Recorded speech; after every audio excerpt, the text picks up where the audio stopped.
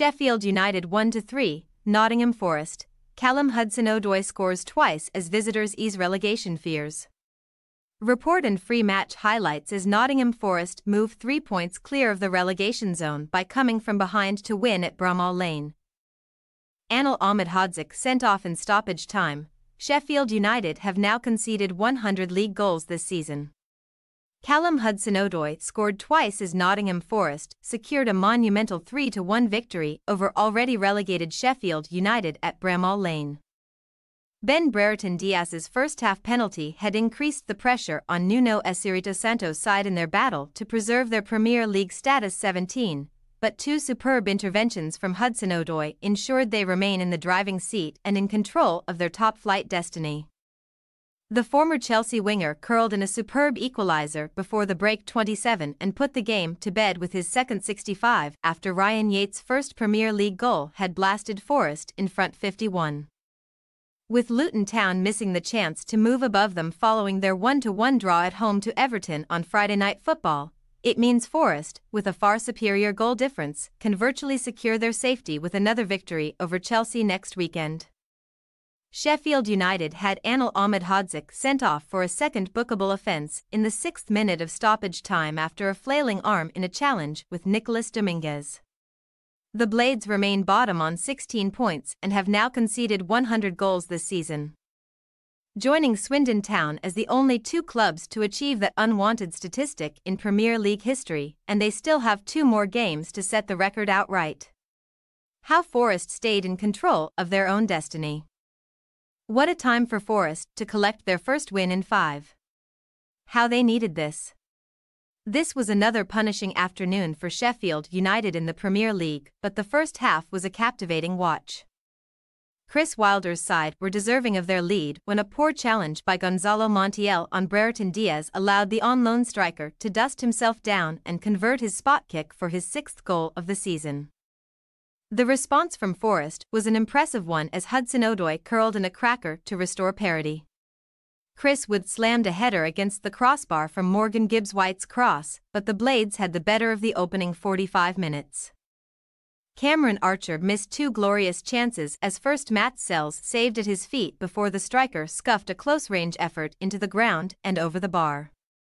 Sells was also at full stretch to deny Gustavo Hamer's long-range shot while Murillo's last-ditch challenge denied Brereton Diaz a second.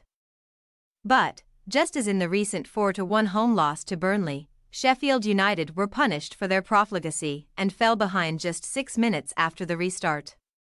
Yates was in the right place to fire Willy Boley's knockdown past Wes Fotheringham.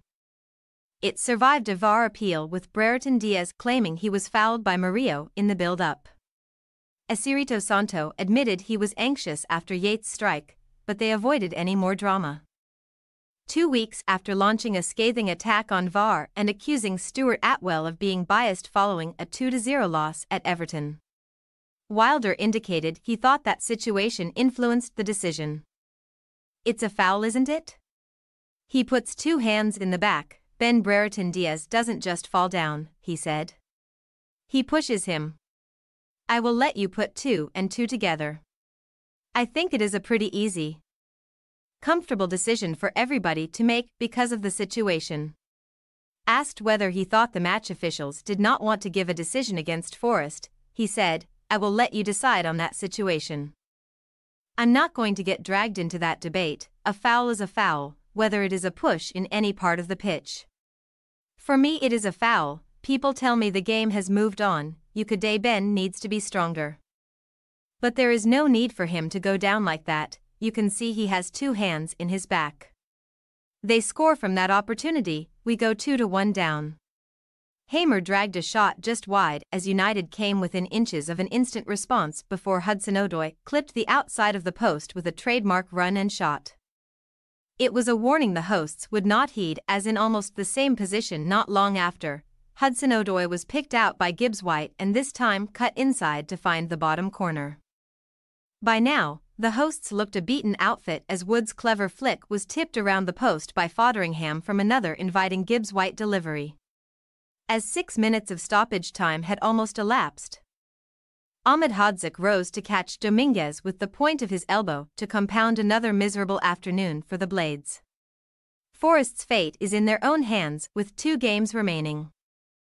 Wilder, we should have been 4-0 up at halftime.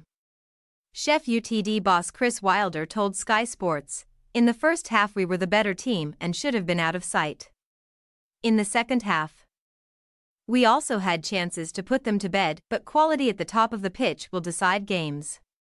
The bit in between is important, but both boxes will decide games.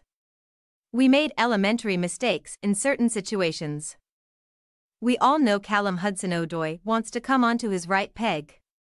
If the players love football as much as we do, they'd understand that he has to be sent down the line. He punished us. The biggest thing for me is that we should be 4-0 up at halftime, and it's been like that for the last 3 games. I was scratching my head against Burnley and Newcastle. Nuno, referee didn't interfere in result." Nottingham Forest boss Nuno Espirito Santo told Sky Sports, "The reaction after we conceded was very good. To go and level, it shows the character of the team. It shows the togetherness that we have and the commitment and the desire. It was a good moment." On Ben Brereton Diaz's penalty shout, Nuno added, "I didn't see the images. I was just expecting the decision. If we conceded, I hoped that it was right. But overall, the referee didn't interfere in the result, which is important. It is important for individuals to perform well, but what gives me the confidence that we can succeed is the togetherness of the squad. The way they work and help each other. Football is about the team. We want a team that is organized and compact and works for each other. Looking back at the season, there are so many things to improve. It has been very hard for us to manage all the situations. The points deduction, the players that went away to the African Nations Cup, the referees. The only way we can do things is on the pitch. That is the big advantage we have. It is in our hands to achieve the final objective." Merson, "I'd be shocked now if Forest go down." Paul Merson on Soccer Saturday. "I'd be shocked now if Forest went down.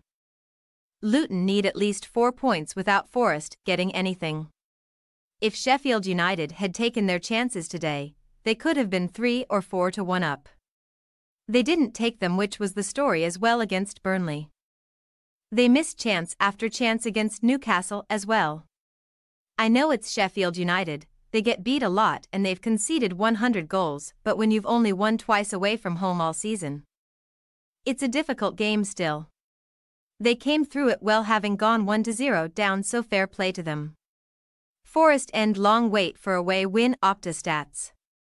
Nottingham Forest picked up their first away Premier League victory since a 3-1 win at Newcastle on Boxing Day, ending their 7-game winless run on the road. Indeed, this was just their 4th away league victory since the start of last season. P37W4D9L24. Sheffield United have conceded 100 Premier League goals in 2023-24. The joint most by a side in a single season in the competition's history. Swindon also 142 games in 1993-94, while the last side to concede more in a 38-game top-flight campaign was Leicester City in 1908-2009 102. Sheffield United have failed to win any of their last 5 Premier League games, in which they've gone 1-0 up, losing each of their last 3 in a row. D2, while this was just the 3rd time Nottingham Forest have ever won a Premier League away game, having conceded first. Also coming from behind to beat Leeds in April 1996 and Newcastle on Boxing Day this season. Sheffield United have been shown 5 red cards in the Premier League this season, their most in a single league campaign since 2010 to 11-12 in the Championship. Blunt Blades claim unwanted record. Sky Sports Ben Grounds. Sheffield United's horrible campaign hit a new low as Hudson-Odoi's second was the 100th goal they have conceded, making them the first Premier League team to rack up a century in a 38-game season, with Swindon doing it in 1993-94 over 42 games. United's only clean sheet in the league this season came in December's 1-0 home win over Brentford. The last side to concede more in a 38-game top-flight campaign was Leicester City in 1908 to 2009 102. Swindon, who propped up the table in 1993-94, were until now the only team to concede a century of goals in a season since the top flight's rebranding the year prior to that. The Blades had already surpassed Derby's 38-game record of 89 after their 4-2 defeat to Manchester United left them on 92 goals against. A 5-1 hammering by Newcastle confirmed their relegation and took them to 97 before they shipped 3 at home to Forest. Sheffield United's average of 2.78 goals conceded per game is far beyond Swindon's previous worst of 2.38. And, with 2 games still to play, away to Everton and at home to Tottenham, the record will surely be broken. Player of the match, Callum Hudson-Odoi. Paul Merson on Soccer Saturday. Callum Hudson-Odoi got 2 very good goals. The thing that disappoints me is that even I know he's coming back onto his right foot. If I know that, surely Bogle knows he's going to do it. That disappoints me, and as a manager, you're thinking you've worked all week on showing him down the line. The first one is an unbelievable finish, but he'd done exactly the same thing 2 minutes before he scored his second. How many times do you have to be told? That's why Sheffield United are where they are, and that's why they've let in 100 goals. They don't take the information on. It's poor at the highest level. Callum Hudson-Odoi told Sky Sports. We have still got 2 more games to go and we are relieved. We played well and bounced back from going down and got the goals we deserved. It is nice to get the goals and help the team, but it was more important that I helped the team today. I want to help the team and get more goals and assists. Hopefully there are many more to come. When I hit the post I was thinking, is it going to go in or not? The more you shoot, the more chance it has of going in. I am happy to help the team. What's next? Sheffield United visit Everton on Saturday, May 11th. Kick-off 3 p.m. before playing their last Premier League fixture for at least a season at home to Tottenham on Sunday, May 19th, kick-off 4 p.m. Nottingham Forest continue their survival mission at home to Chelsea on May 11th. Live on Sky Sports. Kick-off 5:30 p.m. Forest then travel to relegation rivals Burnley on the final day on May 19th, kick-off 4 p.m. Thanks for your watching. Don't forget to click the subscribed button and hit the bell icon for more.